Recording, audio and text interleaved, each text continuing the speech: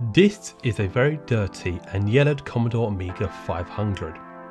I bought this computer listed as untested. It needs a clean and a retro bright for that extreme yellowing, particularly on one side of the A500 case. So first we need to give this system a clean using some baking soda and some elbow grease.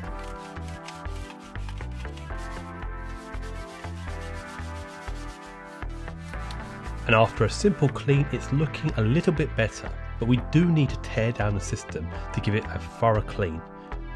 So we remove the torque screws at the bottom and lift the top case we do, exposing the extremely dirty keyboard and dirty RF shield. We remove the keyboard connector and then we can easily remove the keyboard. This system really does need a clean. So we remove the RF shield, we then remove the power and ID cable connecting to the floppy drive and remove its screws. Finally removing it from the main board. So let's take a look at what powers the Amiga 500. First of all, I need to point out that this Amiga 500 board is the revision 5 board. During the A500's life, there were lots of revisions made. For example, variations to the main chips and different kickstart ROMs included. This is a PAL region board and was made between the years 1989 and 1990.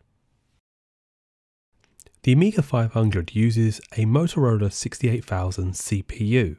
This same CPU would also be used on the Amiga 500 Plus and 600 and other computers and home consoles, naming a few: the Atari ST, original Macintosh and Sega Mega Drive. The Amiga 500 has many custom chipsets. Let's talk about these briefly. These chips are all part of the OCS, known as the original chipset. Denise, Fat Agnes and Paula define the Amiga's graphics and sound capabilities. Fat Agnes is the heart of the OCS. It includes the blitter subcomponents for fast transfer of data. It handles all the direct access to the RAM, the CPU, and the other custom chips. Paula is the primary audio chip for the Amiga. It also handles the interrupts and the I/O functions such as the floppy drive, serial ports and joysticks. Denise is responsible for all graphical related tasks, for example displaying any sprites being used. Denise can use up to 6-bit plain data registers to get the display data that Agnes retrieves from the chip RAM. The Amiga 500 has 512 kilobytes of chip RAM. However, this can be expanded up to 1 megabyte by adding an additional 512 kilobytes of RAM, using the A501 RAM expansion module or a third-party expansion module by connecting it to the trapdoor slot as shown here. Gary, short for the gate array, provides the glue logic for the bus control and houses supporting functions for the floppy disk drive. And finally, the Amiga has 2 identical CIA chips named Odd and Even. These chips are designed for peripheral interfacing and system timers. Each chip is assigned to perform a different task. For example, Even is assigned to the floppy control and serial control, while Odd's functions are assigned to the parallel port, the keyboard, joystick and mouse.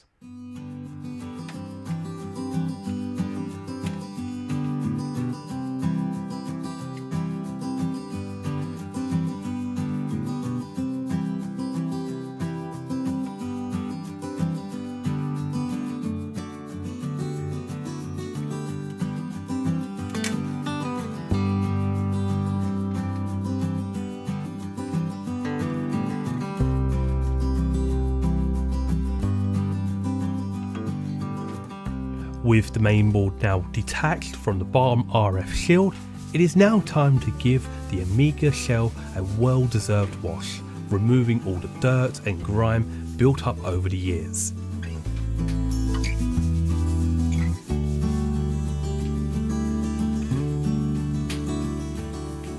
And while we leave them to dry, I've taken the time to remove all the keys from the keyboard, cleaning each key with soapy water and removing all the grime from the base of the keyboard.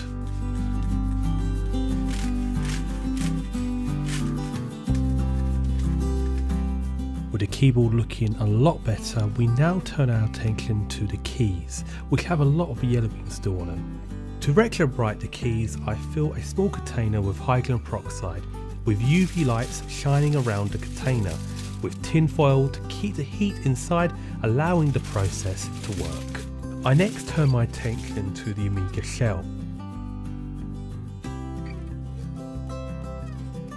I instead use cream peroxide with cling film, as I don't have a large enough container to fit the shells flat down. However, this process should work. I cover the film with cream and place each shell and wrap it. I will check on the shells every few hours and continue to massage the cream in with the shell. We now turn our attention to the capacitors on the main board. These capacitors are over 30 years old. While they show no sign of leakage, it's always recommended to replace them every 20 years.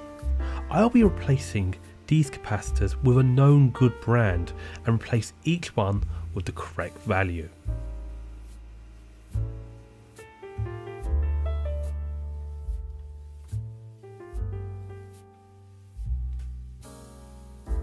Several hours later, each capacitor is removed and all the new ones are in its place.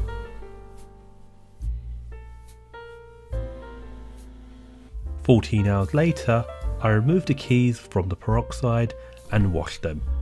All the yellowing is gone.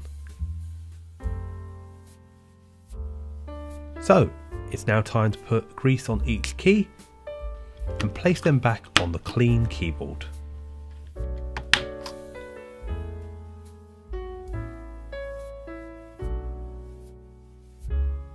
With every key installed, it is looking fantastic. 72 hours later, let's check up on those shells. Time to rewash the shells and dry them. And here is the final result. While not perfect, it is 100 times better than it was before. Because of the use of UV lights, the process takes much longer. So I'm hoping in the summer to do the process again, but using the sun instead. The Amiga 500 has a floppy drive. It is the main way of accessing Workbench and playing games. However, this drive doesn't seem to be working. The drive is making a clunking noise, which is possibly the motor needing a clean and some new grease.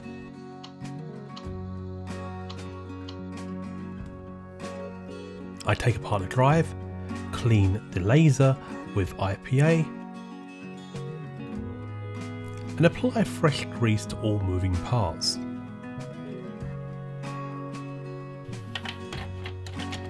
However, the issue still persisted after cleaning the floppy disk drive.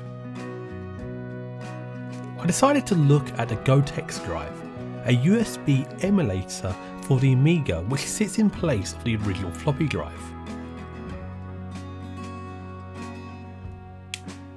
However, the issue still occurred on the emulator too. I spent hours troubleshooting and trying to find a solution.